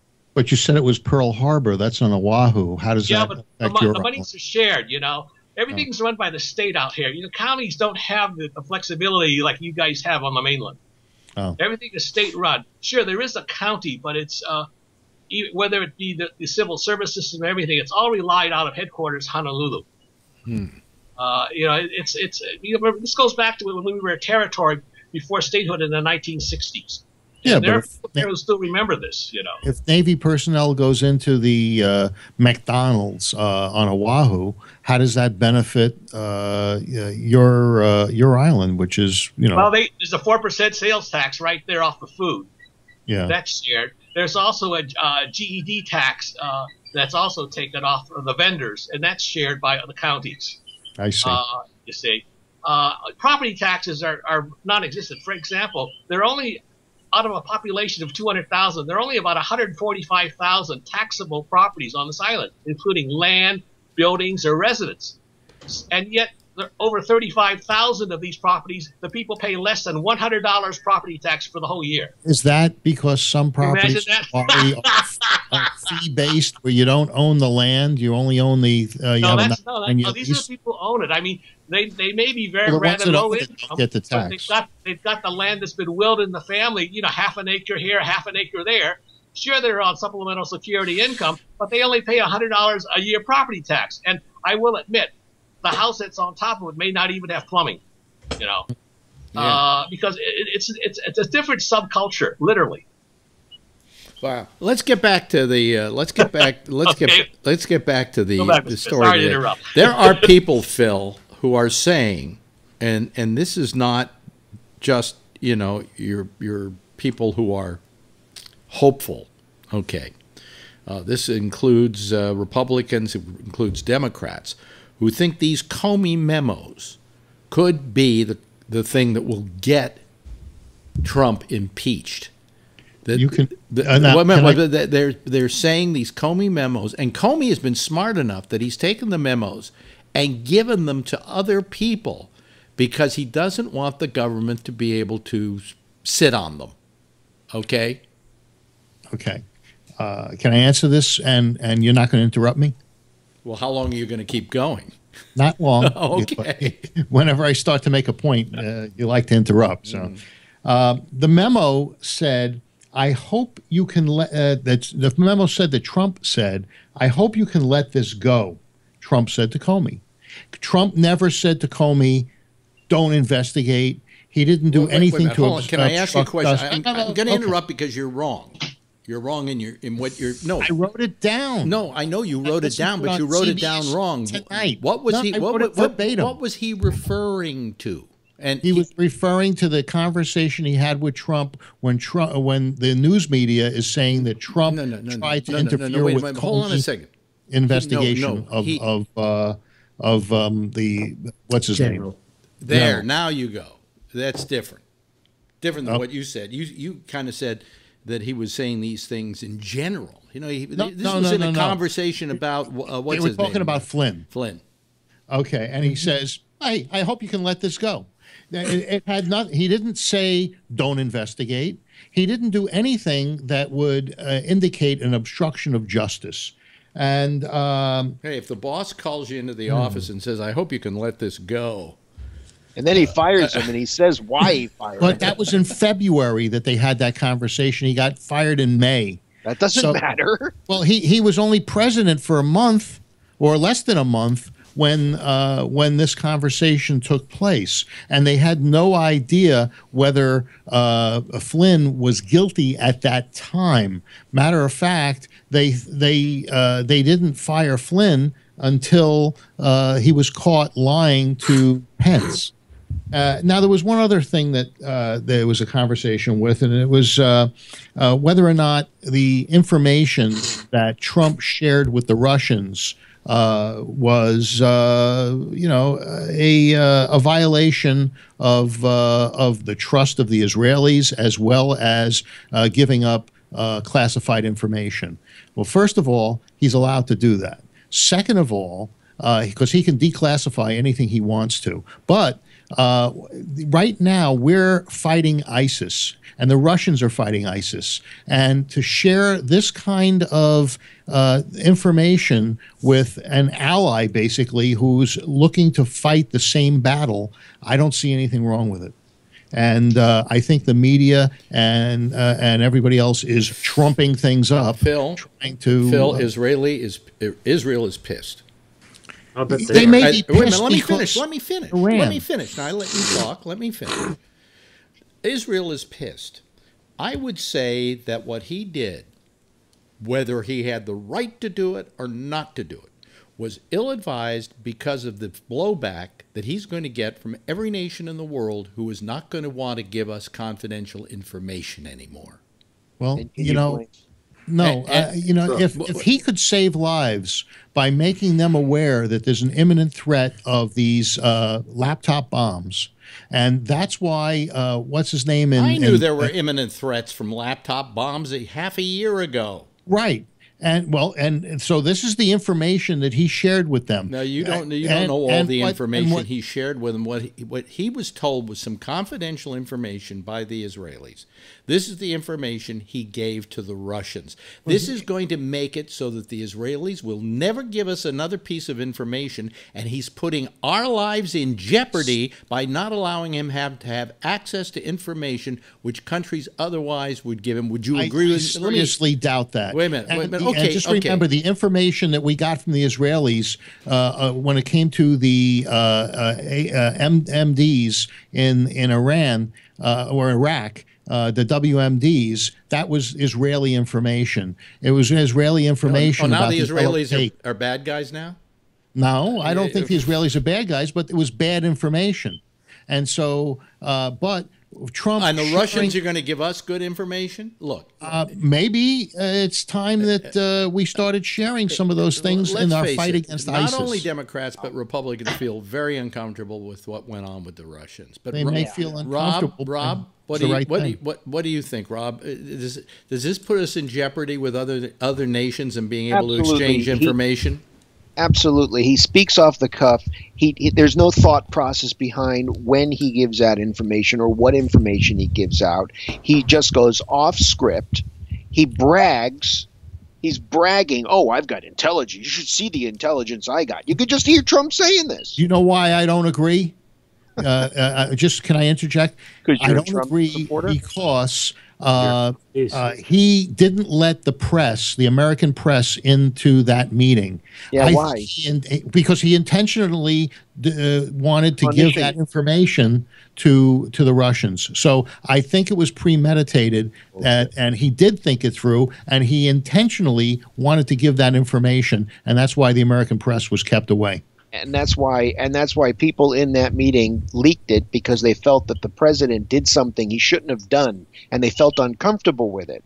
They're leaking it because these are Obama operatives that are looking to undermine Trump at every step. Oh, Jesus. Okay, there you go. Conspiracy there are very theory few of again. those people left, and they're not that close to the Oval Office. The only people in the Oval Office during this were about four individuals who are part of the administration. So how did it get leaked? Well, maybe one of them doesn't like Trump that much. A lot of them are afraid. Do you understand that we're talking about our republic here? Mm-hmm. And you got this guy going off half-cocked on everything without really being prepped on anything. He can't stick to a script. People are afraid. People are afraid for this republic. Mark my words, okay? The Comey memos are going to be a bomb that is not going to stop exploding in Trump's face, and it is going to wind up. It is going to wind up in at least an impeachment. Yep, I doubt it, and that's what. And all of the people in the State Department. Will you sit here and eat your words if it doesn't happen? Absolutely, if it does happen. Yeah. He's running the country like a corporation, and it's not a fucking corporation. Right. It's a damn If it winds up in an impeachment and he's impeached, I will eat my words. If you don't like me, I'm going to fire you. I'll find a way to get rid of you. It's a fucking corporation, and he's good at that. And you can tell. The shit that he's saying now, it's coming out. I mean, it looks... Jimmy Kimmel had a funny line. He refers to the Trump administration as the Apprentice 2. You know, that he's running it like the Apprentice. You're fired. You know, to begin with, you don't fire Comey. He had the job for 10 years. The reason the job was given to him for 10 years and to anybody in that position is so they could be independent and not have to worry about political blowback making them lose their job. But the only person who could get rid of the head of the FBI is the President of the United States. And he got rid of him for all the wrong reasons. He didn't get rid of him. Rid of him for you guys. No. He got rid of him because of the email scandal. Yeah. You believe that? You really believe? You don't believe that, Phil? Really? Hey, you don't believe though. You don't believe that when Comey said that stuff about Hillary, he wasn't sitting there doing this, you know. And, of course he was, but you know, in case people couldn't see that, I'll do that full screen. You know? Yeah, his actions speak louder. He fired the guy who he didn't like that was investigating him. Yeah, he didn't but like the way the investigation was going. But every Democrat in the world would want Comey to have been fired on October 28th. Something about that's correct. Just admit that something about this smells fishy. You're right, Phil. People wanted him fired, but not once he's investigating the president. Do you understand? It's not so much about Comey being fired. It's the surrounding events, the fact that the man – could you imagine if you were being investigated by the IRS and you can fire the guy who was investigating you? Yeah, huh? It doesn't pass the stink test. It doesn't. But this guy Rosencrantz or whatever his deputy is, and Guildenstern, yeah, that guy. Brian got it. Brian's educated. Give us a name. What would you call it? Rosencrantz and Guildenstern. What is that? What is Shakespeare? Brian will come up with one in a few minutes. What? Brian, do you know what Shakespeare play that's from? Rosencrantz, Hamlet, isn't it? I think it's Hamlet. Yeah. Yeah. They're two little wacky guys that show up in the play. Something is rotten in the state. Oh, well, there's two quotations that come to my mind regarding that in juxtaposition to this administration. One is something is rotten in the state of Denmark, and the other is with the and it dovetails with something else I wanted to break into earlier. Me think the lady doth protest too much, and also in that. That I don't know if it was Hitler or if it was somebody in his regime, in the Nazi regime, that basically said, and I'm paraphrasing, those who make claims or who make claims about the enemy or the adversary are guilty of it themselves. Yeah. Listen to what Brian, very good. Very good, Brian. Didn't know you were that educated. Yeah, Yeah, which one is Out Vile Jelly from?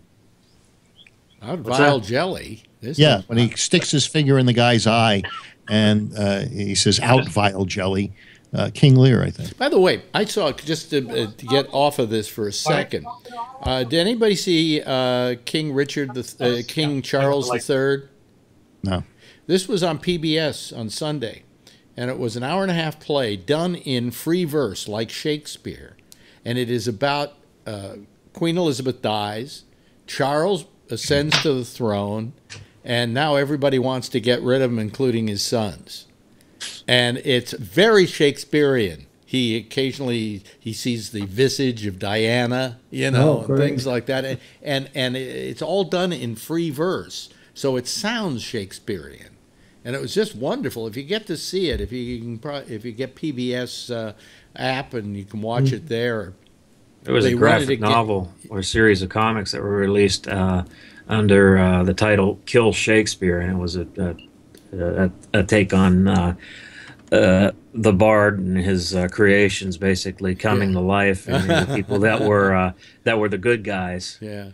Were protecting him, and the ones, your Iagos and your it's funny, I remember the villains more than I do the good guys. But I just they're all out to I find it really weird and disgusting that the President of the United States, when he was running for president, talked about confidential information over and over again, that Hillary couldn't be trusted with confidential information.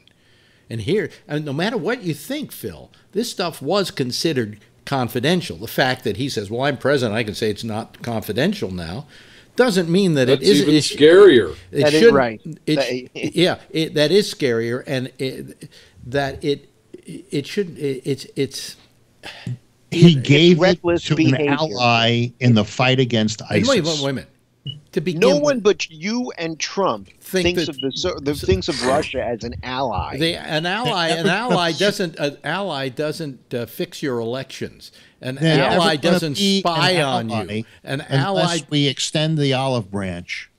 Sure, after they've hacked our elections. That's down the road. Branch right here. And do you really think that they're Putin, laughing at us? That they are laughing at us. Vlad the Impaler is a trustworthy person, and that he's a trustworthy kin to us? No, possibly, but we don't know unless you try. You just can't go ahead and change policy like that, because you got to worry about what your allies think. Well, you can't just go ahead and turn on a dime in this world. But it's America first, remember? Yeah, sure. Well, and we'll be alone. James. Sorry, gentlemen. I'm going to have to be going on. I've been picking what they call lychee fruit over here in Hawaii. So my wife, I need to sort these out. These things taste like fruit cocktails. Those are lychee nuts. Yeah. Lychee nuts. Yeah, that's right. They got to taste like sweet fruit cocktails. It's a deal out here in the tropics. You guys don't have it on the mainland. Yeah. So anyway, I'll wish you all, Mr. Brian, Mr. Jeff, Mr. Rob, Mr. Phil, Mr. Kevin, of course, everybody else at Gabnet. And aloha. We'll catch you guys a little bit later down the road. Okay? Aloha. Thank you. Bye-bye. Bye-bye. Bye-bye. Somebody wrote here, Phil, Trump promised you...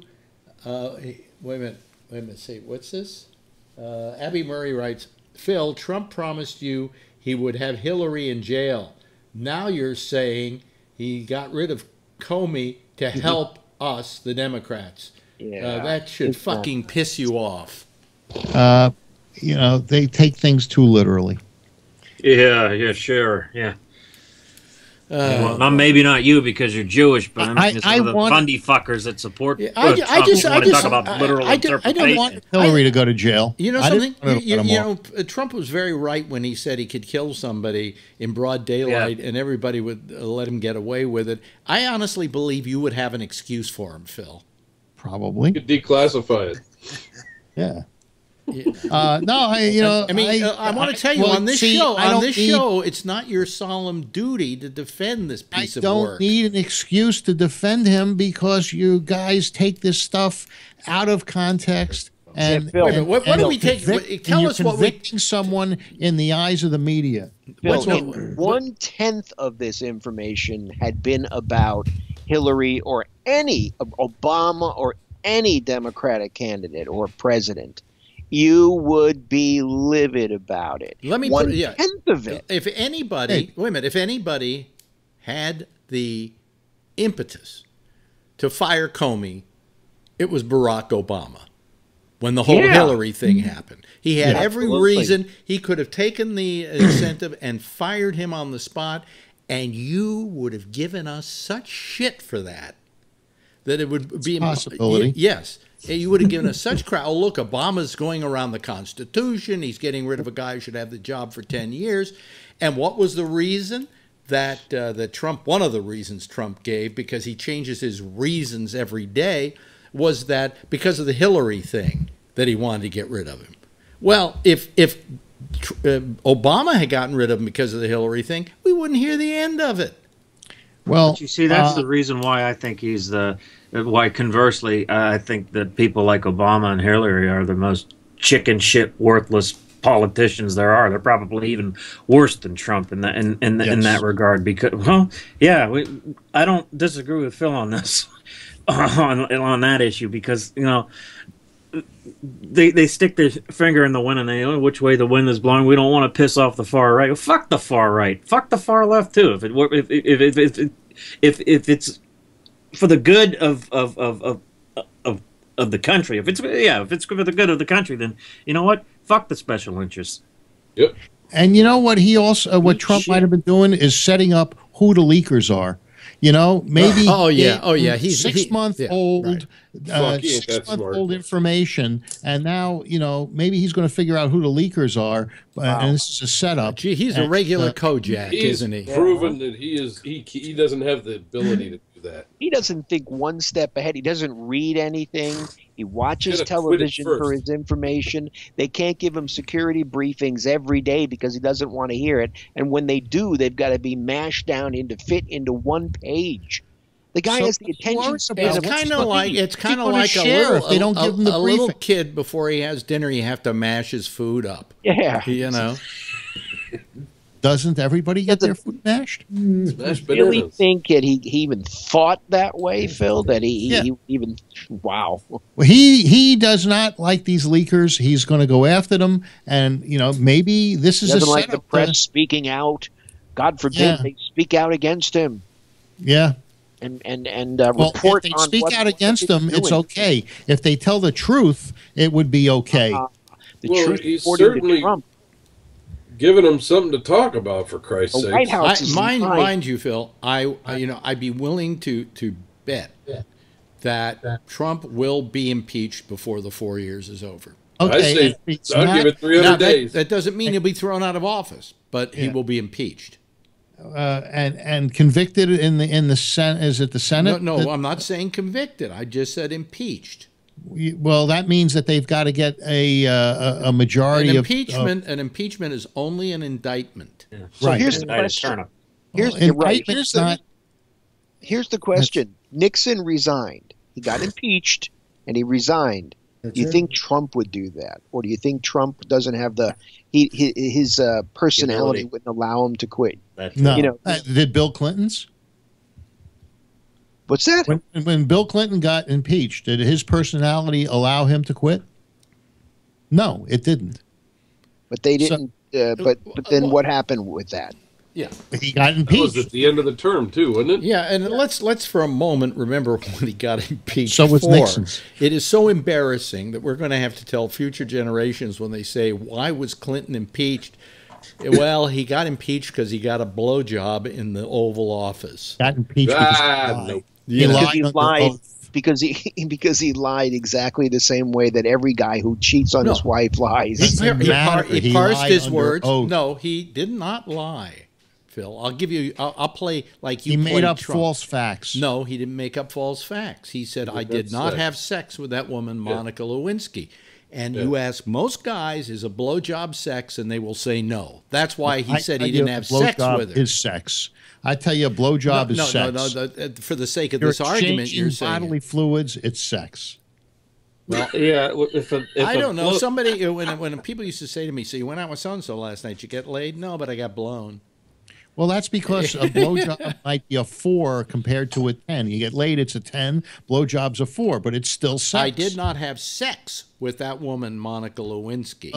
Oral sex isn't sex. Yeah, and he came because he got shit on her dress. He's got DNA on her dress. And by the way, let's remember the context in this whole thing too. Yeah. He went in. This was what do you call it? A deposition in the Paula Jones case.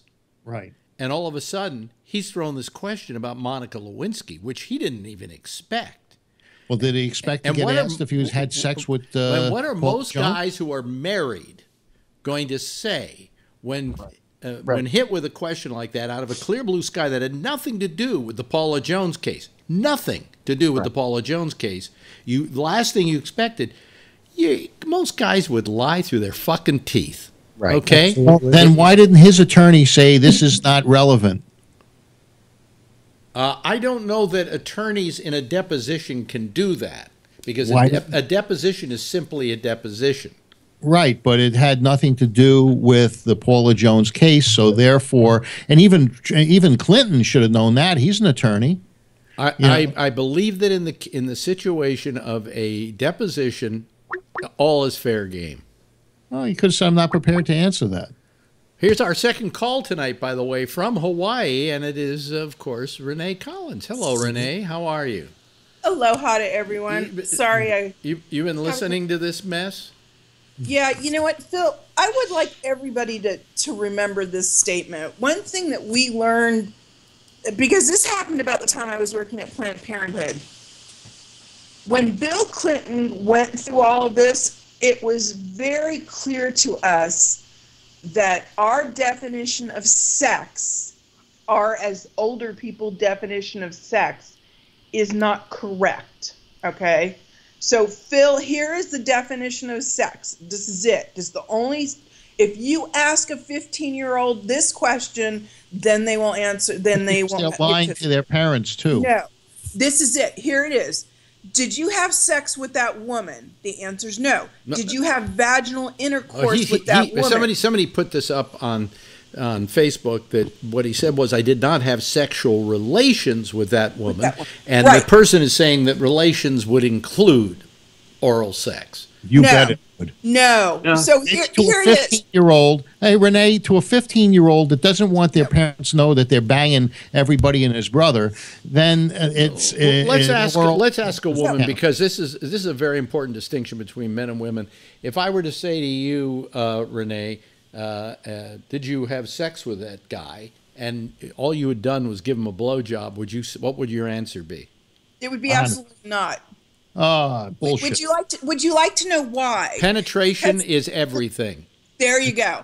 Generation below us. No, Phil, listen, this is serious. For all of you parents, this is serious. Teenagers do not, or people younger than us, which is pretty much anybody at this point, do not believe that sex is anything other than vaginal penetration. Yep. They're lying to themselves. What about anal penetration? No, you're old-fashioned, Phil. That is all they believe. And so that means that anal sex is not sex. Just means wait a minute. So that means I'm still a virgin. Not but wait a minute. Bill Clinton is not a kid. Bill Clinton is older than us. He's not a 15-year-old. Exactly. He was telling us, or what he told us is the definition of what kids tell us. Yeah. And that is, if it isn't vaginal intercourse, it isn't considered sex to them. And I got some statements from Trump that I'd like to sell you. You know, it's the same thing. Wait a minute. Hold on a second. This is important. It's an important fact. Anything other than vaginal intercourse, a kid considers. When did you start letting a 15-year-old decide? I'll tell you something. A blowjob is completely, and I'm sure Renee will agree with me on this. A blowjob is entirely different from vaginal sex because it does not include penetration. Penetration is the, what can we call it? The benchmark. No. What, so then you disagree with Renee then on account of hold it. You remember the AIDS epidemic in San Francisco? Now, as long as they were transferring bodily fluids, I forgot about the AIDS epidemic. See, that's not what kids think. Well, kids also think that AIDS is not a big deal now because they can live through the pills. But the issue is that if it isn't vaginal penetration, it's not sex. In the early 80s, you had guys, you had gays. In the early 80s, you had gays in San Francisco that were giving each other blowjobs, and they were getting AIDS from the transfer of bodily fluids. No, they were not getting it from blowjobs, Phil, and I know this whole story. They were not getting them from blowjobs. Oh, you're saying it's only anal penetration and there was some blood? Anal penetration, the only time during a blowjob that it might cause a problem is with ejaculation. No, would be if you had some kind of cut in your mouth, because there had to be the exchange of blood fluids. And what happened with anal sex is there was always a bursting of blood vessels. You can't go down there and do that without, causing a little rupturing. And then the semen, which is also a blood product, mixed with it, and that's what caused the AIDS. No, blowjobs were not, for the most part, were not the culprit. Okay, so if you did it anally and it wasn't vaginal, then it's still not sex? It's not sex. Well, let's ask the person who owns one. Brian? Brian owns one what? The question is, because here we're talking about anal sex and blowjobs. You on that, in your case, you would consider that sex, right? As far as I'm concerned, yeah, by Renee's logic, I'm still a virgin. Furthermore, I didn't make it up. This is what the kids told us. Well, first of all, I'm agreeing with Phil again and Rob. The president, and I'm kind of going to probably turn Rob's logic against him in saying that the president is not a 15-year-old kid. Right. And a 15-year-old kid can't be elected president. You have to at least be 35, which is the age I am now. And furthermore, in disagreement with Alex, yeah, you may not be able to get AIDS from or HIV from a blowjob, but if the person has the person who's giving the blowjob, who's inserting the penis into the mouth, has gonorrhea or genital warts or how about eating gums? That too. Not talking about there are other factors involved. And as far as I'm concerned, when it says oral sex is as much sex to me as a bathroom in that Married with Children episode is a room, because it's in the title, oral sex. Bathroom. No. Look, I'm not telling you that this is what I believe. I'm telling you what kids told us. This is what they told you bullshit. That's what they told you. What if kids? Wait a minute. Jeff has his hand up. I think President Clinton proved himself to be right by the fact he stayed to become the president. It's as good. It's good enough for me. They would have elected a dog catcher. Well, you got to remember, they didn't impeach him based upon the fact that he had sex with Monica Lewinsky, but that he denied it under oath, and that was it. But that had nothing to do with the case. That wasn't the reason he was being deposed. So this was something that they went. This was their gotcha moment. He didn't even he didn't expect this to come up. He didn't think anybody knew about it. So when a witness or when somebody in a courtroom is cross-examined. Wait a minute. Hold on a second. First, Jeff, then Brian. Yeah. All right. The other thing that Renee's presentation is, I agree with you that the young people today agree with that 100%. I didn't make. Yeah, I did. Yeah. We thought one thing. We were walking around the planet thinking one thing, and then all of a sudden, the kids below us said, "Yeah, we don't think that that's true anymore." So it isn't me. It's just what came out of the Clinton, and which, as a healthcare provider, it was really interesting because, see, as we were trying to talk to children, and talk to teenagers, and say, this is blah blah blah, we're using the wrong terminology. We're using terminology that they couldn't understand because that's not their premise. So it was difficult for us, but it helped us learn what we should be saying to them, and it helped us couch the whole context of which you talk to a teenager or a young adult. Sex to us is one thing. Sex to them is just vaginal penetration. If my kid would have said that she didn't have sex because she only gave the guy a blowjob, there would have been foot up ass. That's because you're an old-fashioned guy. Because you're an old-fashioned guy. Had that kid, I would have rubbed his face in the concrete. You're an old-fashioned guy.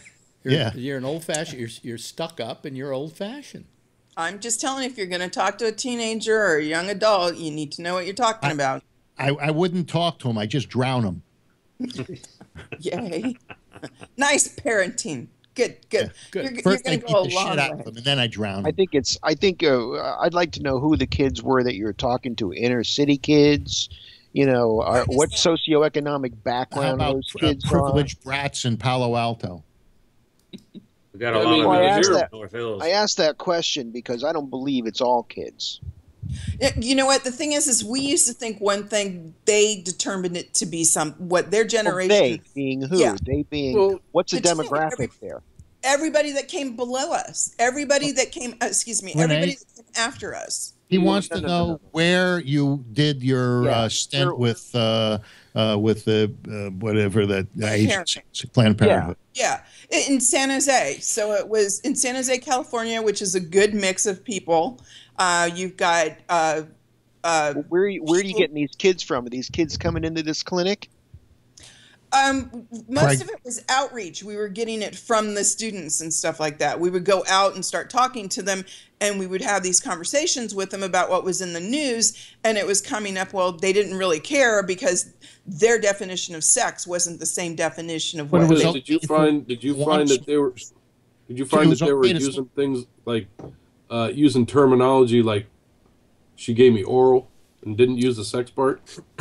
Yeah, she gave me a blowjob. We did a dry rub. The sex was kind of dropped off. Yeah. How about conveniently didn't inhale? So it was okay. He smoked marijuana, but he didn't inhale. He always had an excuse. It wasn't sex because he didn't penetrate. It wasn't smoking marijuana because he didn't inhale. What else didn't he do? Or I'm not a misogynist for having said I grabbed women by the pussy because I was engaging in locker room talk. What he didn't. See, this is what pisses me off. Here's what Clinton didn't do. He didn't give the Russians confidential material. No, but his wife did, and she sold him 20% of our uranium arsenal. And basically gave it to them.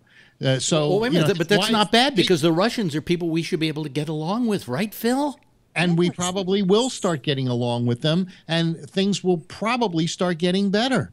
Want to bet? At least he doesn't have to say he didn't inhale. Come on. No, he's going to just lie about everything else. He's not lying. Oh boy. Phil, what?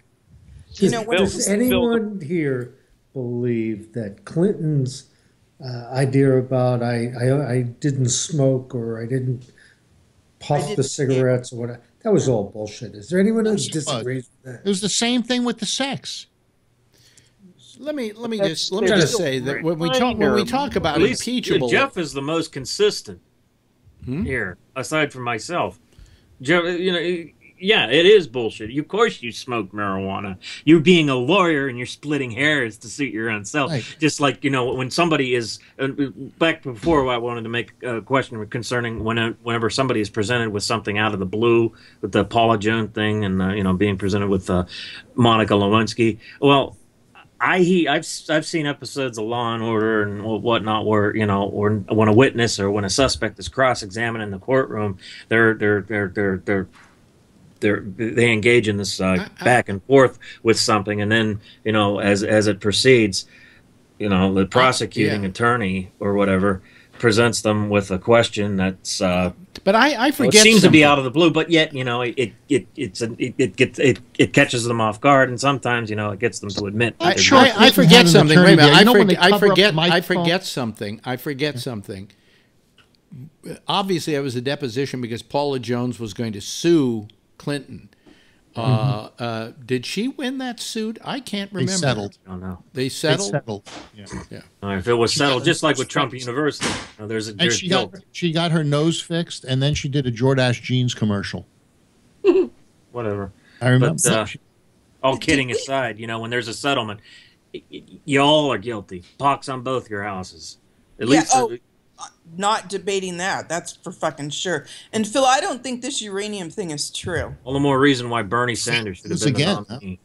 Where did you get that information, Phil? I never heard that information. That's because you don't listen to the news, Alex. No, I don't read the fake news you read. Well, I didn't read it in the fake news. This is stuff that's out there. Why don't you Google it? Where is it? Find it. Google it right now for me. I Googled it, and it came out that 77 minutes into a press conference on Thursday, President Donald Trump was in defensive about the relationship with Russia. One key point was made to attempt to prove that this information with Russia wasn't true. And then he goes on to make the claim against Hillary Clinton about giving Russia 20% of our uranium when she was Secretary of the State. Now, I'm not on Snopes, which I'm going to go. Snopes says that it's false, but, Snopes, I don't trust him. Now, all of a sudden, you'll quote Snopes when it's right, but you won't when it suits what you want to believe. Come on. If Snopes said it isn't true, it isn't true. Secretary Clinton's approval of a deal to transfer control of 20% of uranium deposits. The Russian company was quid pro quo exchange for donations to the Clinton Foundation. Yeah, sure. She had the authority to do that. Right. Quid pro quo for the Clinton Foundation. Quid pro quo. Yes. But so if it wasn't for the Clinton Foundation, she still transferred 20% of the uranium holdings to the Russians. How do you get that? Okay, they're just saying that she didn't do it for the Clinton Foundation, but she did it as the Secretary of State. Snopes. Fake news. I'll have to look it up. Well, Snopes said it's not true. Snopes said it's not true. So never heard. And I'm going to believe Trump. Trump is always wrong with stuff. True for the Clinton Foundation having a quid pro quo. All right. Very well spoken. Oh boy. But that they didn't say that it wasn't true for the fact that the uranium went to the Russians. Did it go to the Russians? I don't know. I'm still reading. Okay, so stop arguing. The deal was not Clinton's to veto or approve. So I guess there was a deal, but they're saying it wasn't Clinton's fault. Among those accusations that stray from the facts and attributing power to the veto of Secretary Clinton. So what they're saying is that she could not have approved or not approved. Right. She doesn't have that kind of deal. She's Secretary of State. She can't make that kind of a deal. Mm-hmm. Right. But, she's carrying out Obama's commands. Nope. Stop right there. She didn't do it. She doesn't have the power to do it. And it was a lie. Erase it from your brain. And Trump said it, of course. Just erase it from your brain. Did the uranium go to the Russians? Yes or no? So far, 3 things that she didn't do. He said he did 3 things, and she didn't do any of those things. But you go do the uranium tracking and let us know tomorrow. It's being parsed as a question with an add-on, and they're saying the add-on is not true. I'll do a little more. Or if somebody else, have you seen anything about this? Because this seems to have been repeated many, many, many times. So, in other words, you got this little fact because Trump mentioned it the other day? But it wasn't Trump. It was Trump. Else. It's also true that large donations to the foundation of the chairman of Uranium One. Hey, she isn't president of the United States. It doesn't mean shit to a tree now. What does mean shit to a tree is that our president is committing treason and that our president fired Comey to shut him up. Okay. It wasn't treason. You're calling it treason. The State Department as well as the FBI. If I gave secrets to the Russians, it's treason. I would be tried for treason. Because they're fighting the same fight we are against ISIS, and I don't think and what he did, and the FBI even says we're not fighting the same fight against ISIS. We're against ISIS because they chopped off some Americans' heads. The Russians are against ISIS because they're trying to overthrow their pal. But the bottom line is we're all against ISIS. Hey Brian, have you ever used this extra news feed before? I was wondering if, because I've been looking on it on Snopes, I couldn't find it. Maybe it's too new because I also saw this on my phone earlier today while I was at work about this alleged shoving match between Trump and Pence. What shoving? President called VP a traitor, then threw a sucker punch that left second in command with possible concussion. Where's this? What? Where did you read this? Today? I'm inclined to believe it's fake, but you never know. Yeah, I think it's fake. This is a story from a website called extranewsfeed.com. But you know something? Thanks for By tomorrow, this will be truth. Yeah. That's the problem with the internet. Would it surprise you? No. I want to see him with a big bump on his nose or something tomorrow. It's so believable, though, especially the way they, growing more isolated and paranoid by the hour. President Trump has started to pick fights with his aides and inner circle, including a vicious knockdown altercation with Vice President Pence during an Oval Office meeting. Oh, come on. If he hits you with a closed fist, it would still feel like a mosquito. Yeah. He's a big guy. Who, Trump? Yeah. Yeah, but you think he could throw a punch correctly? Okay, let me ask this question. Let me off. ask this question, and Phil is not included in this because I know what his answer will be. But how do you? Let's say Trump resigns from office. Let's say he just gives up. Okay, and we're left with Pence. Could you live better with Pence than you have with Trump?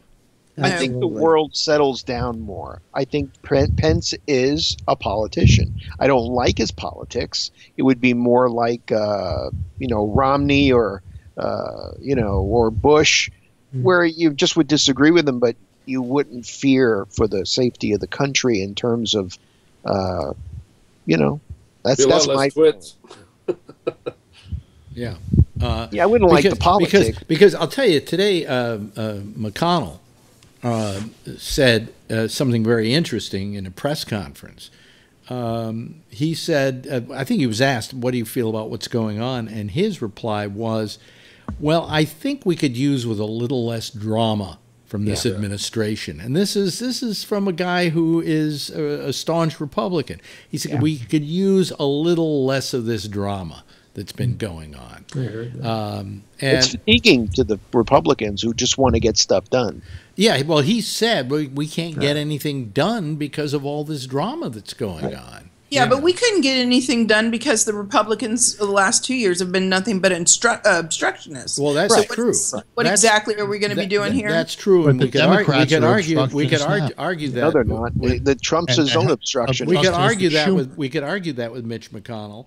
But the fact is that we have to just pay attention to what he said today, and it looks like the Republicans are getting a little tired, a little exhausted of having to put a fire out every day that has nothing to do with what they want to do with the country. Putting it mildly, putting it more than mildly, putting it more severely, the cracks are starting to show in the foundation. Well, I also think that the whole undercurrent of the Trump administration, which is the Tea Party, is running along just fine with all the cover that Trump's mouth has been giving them. We're not paying attention to the shit on the bottom because Trump is such a bombastic person. Well, you say that there's cracks in the foundation. I think the problem with this administration is it didn't have any foundation to begin with. Well, I'm talking about the GOP as a whole. But I think I'm not just talking about Trump and associates. I'm talking about the GOP as a whole. Trump and associates are complete amateurs, and they don't know what they're doing, and they don't know how to be cohesive enough to get something moving in a certain direction.